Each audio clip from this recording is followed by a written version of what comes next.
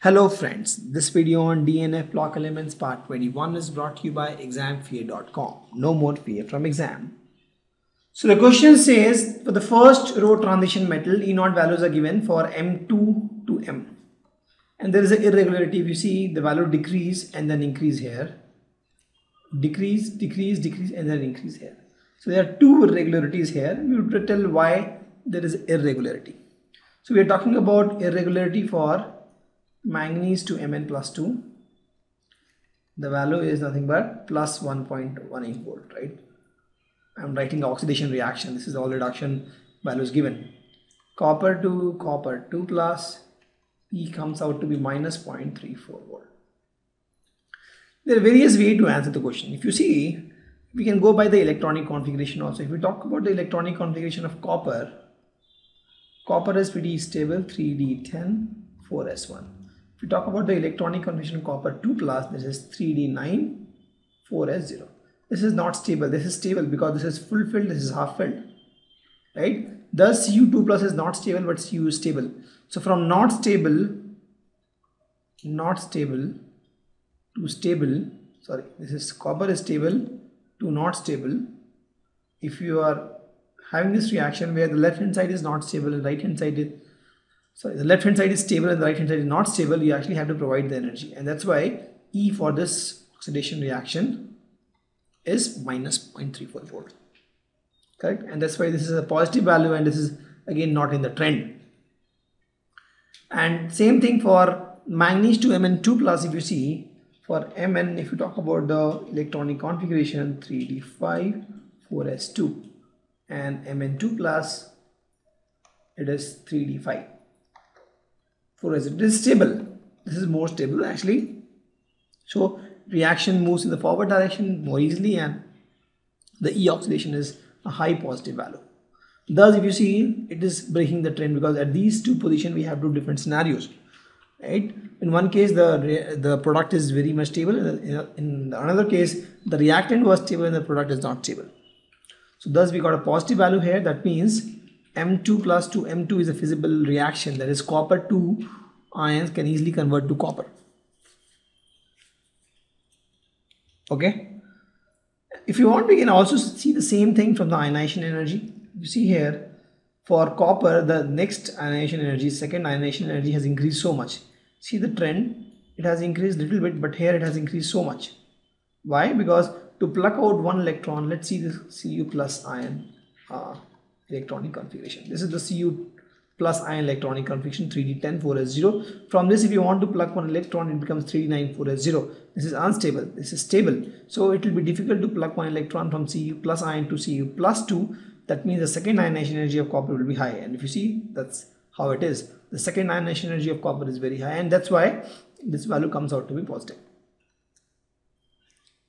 Okay. If you talk about Mn, so if you see Mn plus 1, if you see, we talk about Mn plus 1, the electronic configuration is 3D5, 4S1. And from this you are making Mn2 plus 3D5, 4S0. This is better. This is more stable. So you see, this has a very less value. 1510 has a very less value actually. So typically, as we go down the group, the second ionization energy increase. But if you see here, for magnesium, this has decreased, and for copper, it has increased a lot. And that's why there is a variation here. Okay, there are different ways of answering this question. The next is why the E0 value of Mn3 plus to Mn2 plus couple more positive than Cr3 plus to Cr2 plus or Fe2 plus 3 plus to Fe2 plus. So this is the value, right? So it says that E0 values for this couple, magnesium couple, is 1.57, is much more positive than my chromium couple or iron couple. So let's see this reaction. Mn3 plus to Mn2 plus, Mn3 plus to Mn2 plus, the value is 1.57. Okay. For chromium 3 plus to chromium 2 plus, the value is minus 0.41. That is, the reaction is not feasible or not favorable. For iron, Fe3 plus to Fe2 plus, it is favorable, and it is 0.77 volt. So the answer for all these actually you can get in the electronic configuration. So let's see the Mn2 plus configuration. Mn2 plus configuration is 3d5 4s0.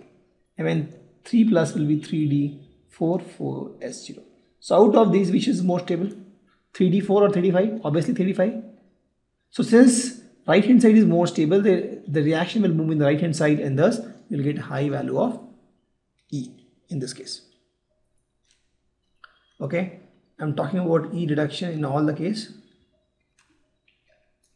Let's talk about the chromium 3 and chromium 2. Chromium 2 has the electronic configuration of 3d4 4s0. Chromium 3 3d3 4s0. 3d3 and 3d4, which one is more stable? Obviously 3d3. Why? Because 3d3 is stable at least by T2G configuration, but 3d4 is not stable by any configuration. This is more stable. Left hand side is more stable, right hand side is less stable, so this reaction will not move forward, not have tendency to move forward on its own. So the E reduction potential has a negative value. Let's talk about iron. Fe2 plus. In case of iron, the electronic configuration is 3d6 4s2, and Fe3 plus is 3d5 4s0. This is all 0. Yeah, this is 3d5 4s0 and this is 3d6 4s0. So if we compare these two here, if this is stable, this is not that stable. Okay, this is little stable, and from there you are making not that stable. It's still okay, but here if you see, this is not stable, this is stable. So this reaction is very much favored. This reaction is not that much favored either. Okay, so in case of Mn3 plus to Mn2 plus, there is a large amount of energy released because this is totally unstable, this is totally stable, and thus we have high value of E reduction. The question is, why is the highest oxidation state of metal exhibited in its oxides or fluorides only? See, I have told us metal oxides and metal fluorides. Here we have higher oxidation state because oxides and fluorides, they are electronegative, high electronegative value actually, and they are smaller in size.